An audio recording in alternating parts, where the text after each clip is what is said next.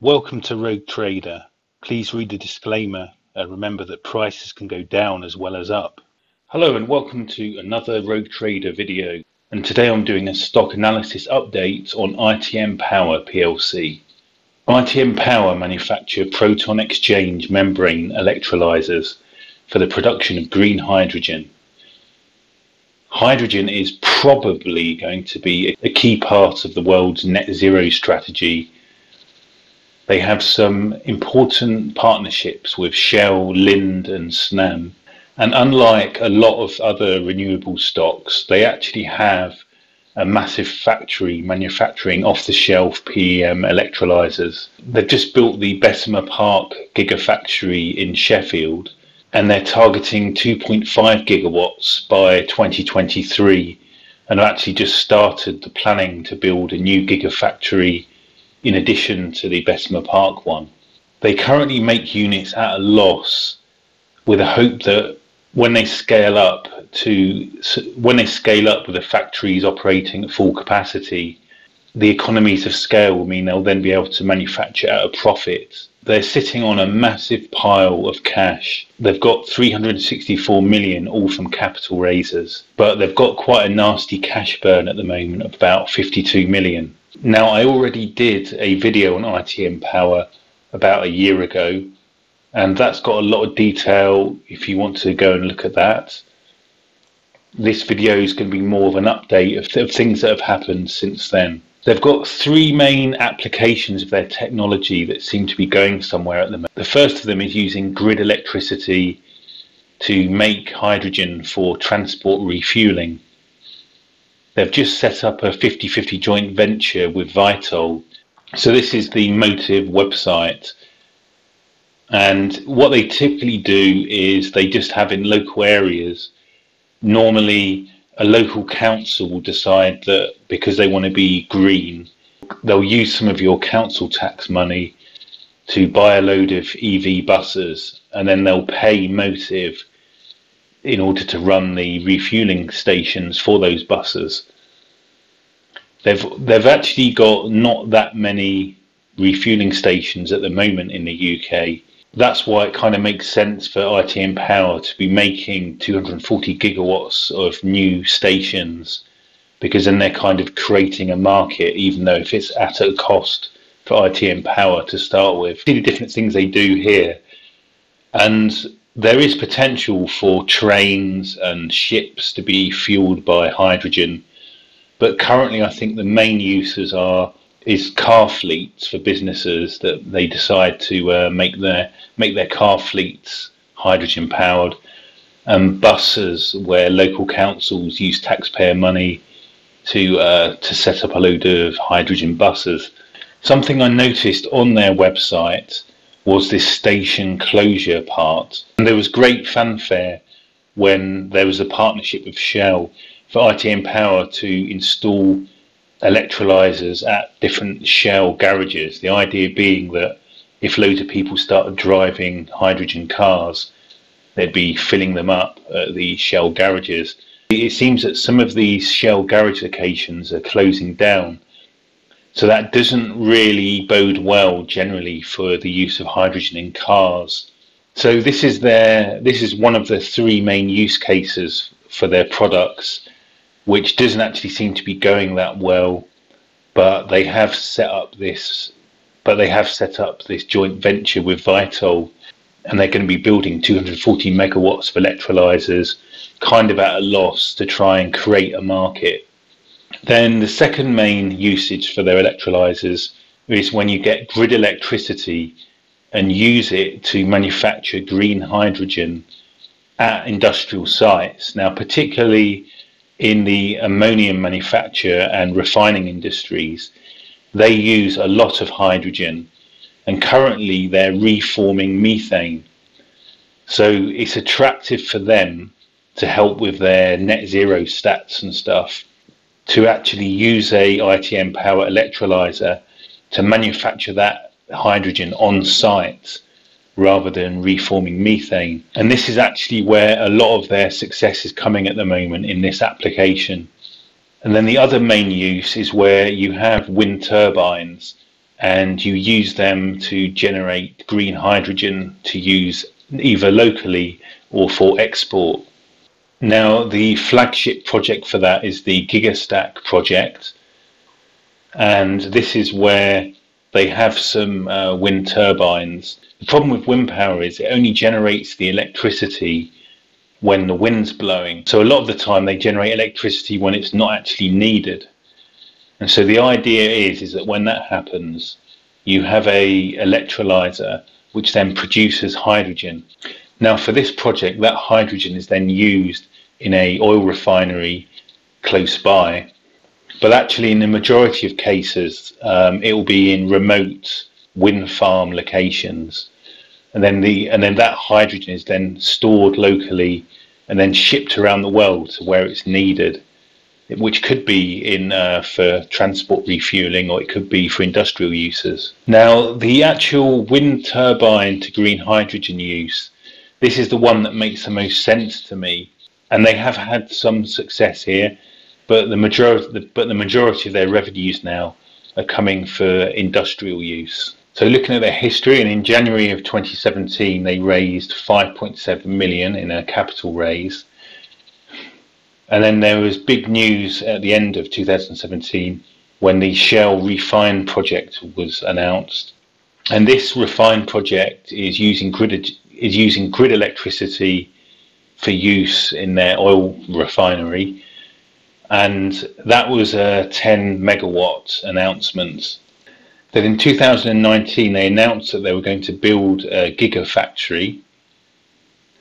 And hot on the heels of that was the announcing of the Hornsey 2 Gigastack project, which I just showed you.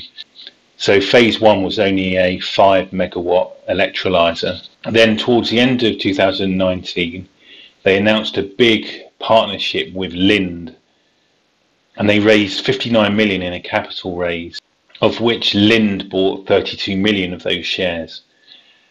Now, this is a massive milestone in ITM's story. Lind are an absolutely huge industrial gas company, and it's really important that they achieve this partnership with Lind, who have the customers to sell to.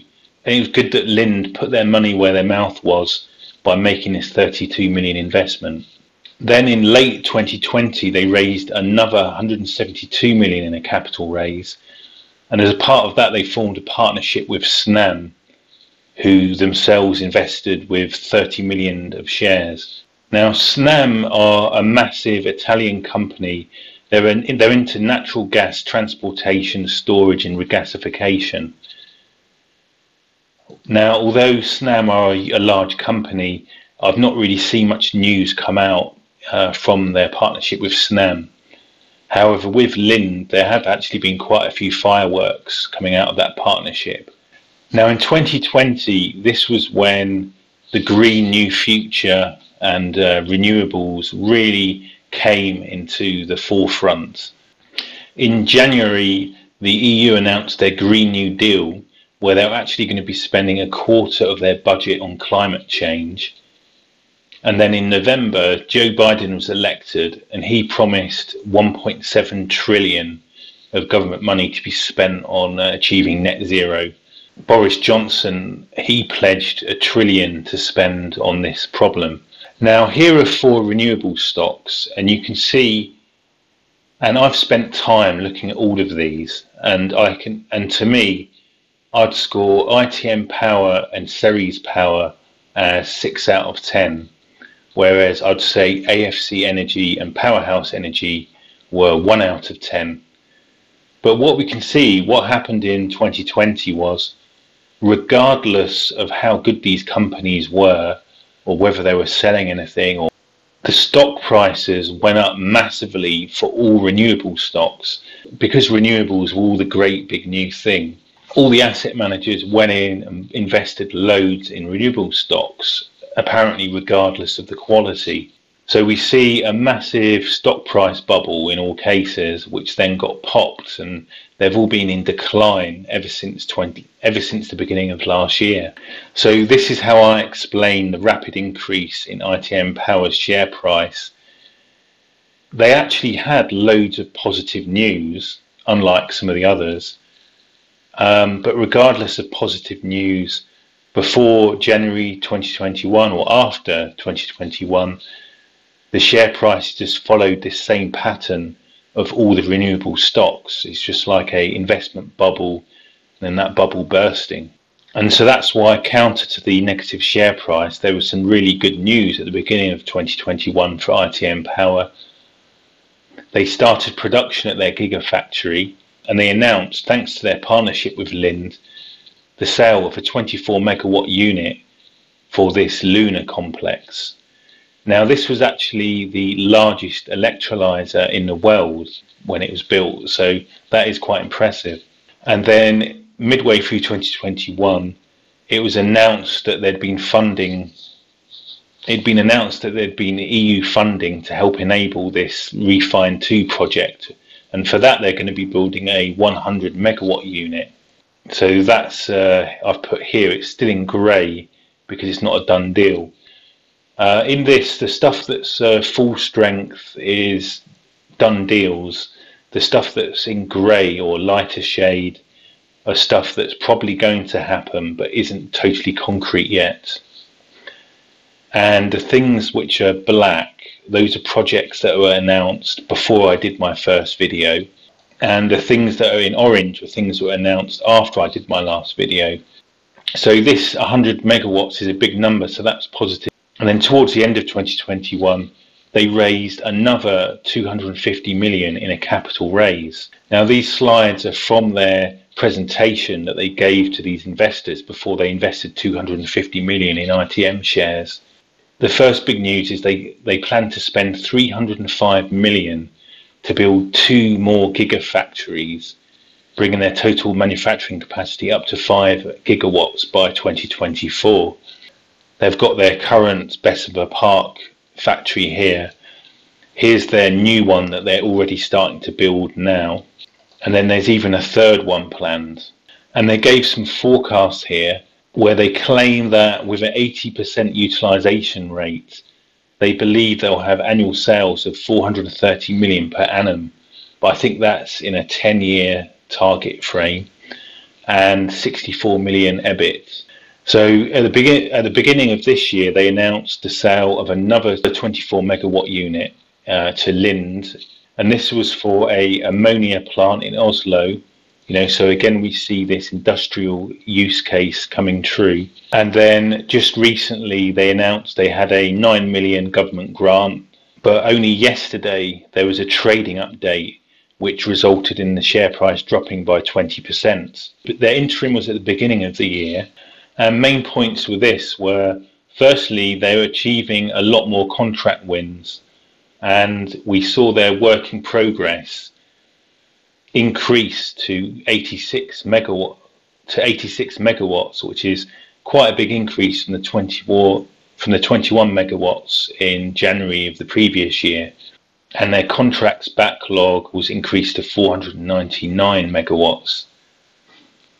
I should explain that the work in progress, that's stuff where the money's going to come in, they're already making it, whereas the contracts backlog isn't actually sales completed, it's sales where they're in the final stages of negotiation or where they have preferred supplier status.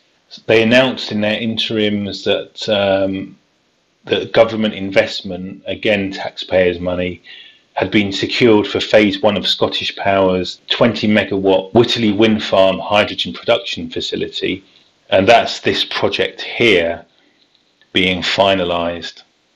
And finally, they announced in those interims a cash burn had gone up now to 12 million. So now we move on to yesterday's trading update.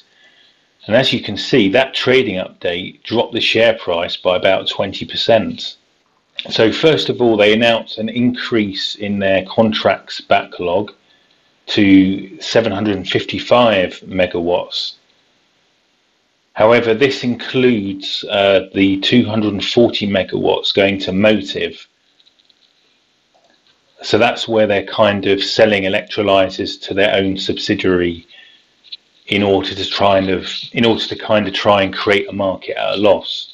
And then they announced that this lunar project was delayed into the following year, into 2023 for financial purposes. But that's not really that big news for me. But the big shocker in this trading update was they announced cash burn of 52 million. So that is quite a large cash burn. And I think that's what explains the 20% drop in share price. Now, one thing I noticed, which I haven't seen highlighted anywhere else, is this RWE Lingen project. So they've achieved this year the sale of a 4 megawatt electrolyzer to Lingen. From a lot of this actually comes from German government investment, but they seem to be a renewables company with wind farms. Although on their website here, it looks more like a coal plant than anything else. But anyway, here they clearly say that they're planning to build a 200 megawatt electrolyzer. So that's some considerable potential upside for ITM Power if they could be the bidder that gets awarded this 200 megawatt electrolyzer project. That is actually going to be really good. But currently they've only announced 4 megawatts, which presumably is then going to be put on trial at RWE. But anyway, that's just the interesting thing that I could not see anywhere, but discovered when I did my own research. So generally, when we look at the trend here of the use cases and their contract awards, it's quite clear that most action is going into industrial uses for the electrolyzers. And there's also quite a positive trend that as we progress forward in time, we see more contracts being awarded and higher value and higher numbers in the megawatts. So this is all good for ITM, whose their whole strategy is about building at increased scale to then make it cost effective. Now, when they raised that 250 million at their fundraise presentation, they forecast here that by 2024 they'll have a factory utilization of 1 gigawatt a year. But when I've got my data here and plotted it, we first of all see the kind of lead times involved. So it's typically between 1 and 2 years between when the work's announced and the electrolyzer gets delivered. But when I stack up, I should say this doesn't include projects announced before 2021. So that explains the dodgy number for 2022. But these, and they are my very rough estimates here, done in a very amateurish way. But for me, I can only see them really producing, let's say, between 0.1 and 0.2 gig of electrolyzers by 2024. And the problem is that in their fundraiser, they were promising 1 gig by 2024. So I see a bit of a shortfall here between how much they're actually going to be producing in gigawatts in 2024 and the 1 gigawatt that they've promised, particularly in light of, even if they won all this work, there's still a 1 to 2 year time lag. For ITM, I do actually see the amount they produce going up to a gigawatt, but I think that there could be a lag between when they're promised it will happen and when it will happen. Looking at the profit and loss, and the first thing is the revenues seem kind of flatlined. I don't really see an increase in revenues. But as they generate more and more electrolyzers and bigger ones, we do see the direct costs go up. Now, the direct costs are the costs of actually manufacturing the units they sell. So you want to see the revenues for selling the electrolyzers larger than the costs of making them. And these numbers here tell me that they are currently making them at a loss. And this is obviously bad. The whole strategy is that once they start producing at the gigawatt scale and more, then the cost of making them per unit will go down. And so then you should see this direct cost number becoming lower than the revenue. However, a key thing to look for ITM Power is moving forward, you want to see them making them at a profit with their direct losses being lower than their revenues.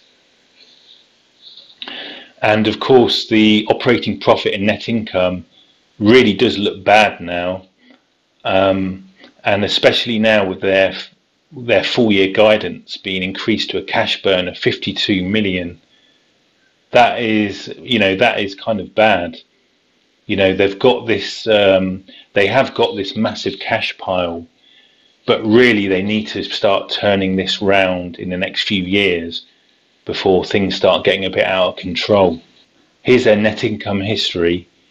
And first off, just the snapshot of this company at this moment, their net income history looks worse than any other company I've ever looked at.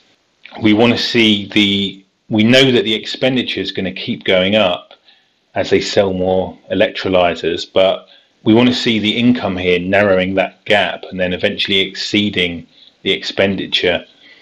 And we want to see the net income trend reversing and starting to go upwards here. When I look at the revenue by business sector, first of all, the grid to hydrogen transport. This is the green line, and we see it's kind of now in terminal decline. And so that perhaps explains why now they're kind of almost taking the matter into their own hands by creating the joint venture with Vitol and then building the electrolyzers to kind of sell themselves as part of this joint venture. The grid to industrial green hydrogen, this is where they're getting the most action, and that's the blue line here, and you can see this is a good trend that we know from recent announcements is only going to go higher. And the green hydrogen from wind turbines, that's the red line here. That's the red line here, and it's not been doing very well the last couple of years. However, we know from their announcements that that is going to go up, but I kind of see this as being a bit of a lumpy and less reliable income stream moving forward from what I can see, whereas the industrial is where all their main hopes are. This other here, I don't actually quite understand what that is. My best guess is that this is for consultancy work they do with all the bigger 24 megawatt projects they do and things. I think they achieve quite large consultancy funds for helping set up these projects, and I think that's what that is, but I don't really know what it is for sure. So looking at the assets and debt, and the main thing that stands out is most of their assets are just pure cash. Of course, I think it's great when companies have lots of cash, and from their fundraisers, this is now the majority of their assets. I've got a number of 364 million here based on their latest update. It's great, of course, they have no debt, and we see the account payables creep up as they sell and make more electrolyzers. So they have a very interesting valuation profile. Like I said before, all the money was just flooding into the entire renewables sector, and on the back of that, they achieved an incredible price to book of 50 in 2020. That was obviously a crazy share price, but the bubble burst. But they managed to take advantage of that and raised a lot of cash during that period. And now their price to book is actually 4, which I think is quite a reasonable valuation actually. When I compare it to their peers, I actually, Reuters, by the way, had their price to book at 8, but when I include the 242 million from their fundraisers, I got a number of 4. But they're around similar to Ceres Power, who are very much a peer. These 3 here, I kind of know that they're all total trash, so that explains their lower price to book. But overall, I still think the price to book ratio of 4 seems kind of quite good for a renewables stock. So in their statement of cash flows, they managed to raise 169 million from issuing shares and 4 million from free government money. They lost, which is grants, they lost 20 million just from running the place, and 14 million is what they had to make in capex investments, with a 1.5 million loss to intangibles and 500,000 investment in joint ventures, which I believe is the Motive company. So standalone, this is a very healthy statement of cash flows. So what most impresses me about ITM Power is they've gone out there, they've built the gigafactory. It's not all talk with them, they're actually doing it. And it is very impressive to me, their ambition and scale. There are here real customers paying real money for their products. Although it worries me that however deep you look, there always seems to be government money there. However, there is scope for it to be economically feasible for real ammonia producers and real oil refineries to be building electrolyzers on site, and in the renewable energy sector as well. There is scope there for for them to at site be generating hydrogen in it. And we have been promised by the IEA and people like that in the green future there is going to be hydrogen will be a really important part of that. And there is a increased trend of bigger projects and them selling more electrolyzers. The problem is I really can see a lag developing between them actually achieving their gigafactory being at full capacity and when they promised that would happen to their shareholders. And the fact is their basic product, they're making at a loss at the moment. So you've got this challenge that they have to be making the electrolyzers at a profit. When they get to the full production capacity of a gigawatt even, and then eventually 2.5 gigawatts like they're promised. Plus, currently, all of these asset managers are running away from renewable stocks just as rapidly as they rushed in back in 2020. So you've got this thing where if you invest in ITM Power, the share price is fighting against all of this institutional money draining out of this sector just as easily as it drained in. But at the end of the day, I just have to keep ITM Power in my watch list. The reason being that they're just so dang interesting. The key risks are just too problematic for me, but I really want to keep them in a watch list because I just can't help but watch, because I know that whether it's up or down, their future price movements are going to be what I can only describe as extreme violence. They're definitely the best of all the renewable stocks I've looked at, possibly apart from Ceres. But what I find really interesting about them is how they mimic Tesla in being a green manufacturing company with vast ambition and spectacular funding, which will enable exponential manufacturing growth. And so they do offer a tantalizing inflection point. And we've got this fund manager crash. On top of that, I think that there could be a lag between their actual production utilization and what they promised the markets. However, there is a trend of winning bigger and more contracts for industrial use for their electrolyzers. So that for me does create a tantalizing inflection point at some point in the future. The main dangers that I've identified are the cost of goods. They've got to start making the electrolyzers at a profit in order for it to be a going concern. They need to 10x their sales in 2 years to achieve the forecast that they've promised and become profitable due to the economies of scale. And a danger I thought about was if electricity prices increase due to the energy crisis, which actually is in many cases, if you think of nuclear power in Germany, caused actually by green policies, ironically enough, then actually their main use case seems uneconomical. So I think electricity prices are actually a key thing to look out for in the future of ITM Power. Also, competition is a danger, but that you'll see that in their sales. And cash burn is a bit of a yellow flag at the moment, in danger of going out of control.